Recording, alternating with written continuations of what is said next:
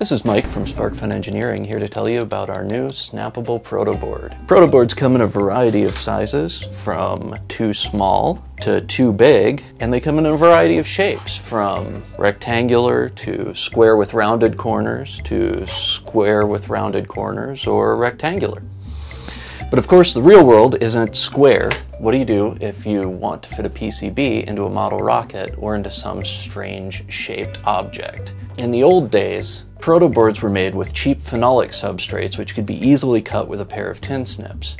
But now fiberglass protoboards require either an expensive sheet metal brake or a fiberglass dust creating rotary tool. That's why we made the Snappable Protoboard. It's a 25 by 50 array of plated through holes with a line scored between each column and each row. Whilst the scoring makes it easier and neater to break the board into the size you need, there are some tricks you can use to make it even easier. Say you want to break off a strip 5 holes wide by 15 holes long. Your best bet is to break your 5-hole strip first, then size it to length. I like to use a sturdy, relatively sharp-edged item to break the board. The non-cutting edge of a pair of scissors works great for that. Just line up the edge of the breaking bar with the score you want to snap. Alignment's not super critical. The edge can be between the score you want to break and the next score down, and push with your thumbs. After a bit of flexing, it'll snap, most likely very cleanly, right along the line.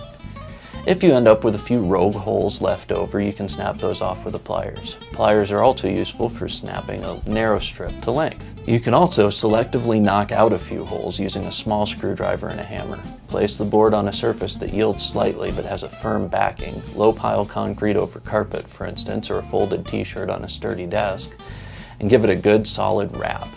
Flip it over, do it again, and you've got a small square hole. Next time you need to fit a circuit into a small, strange area, check out the Snappable Protoboard.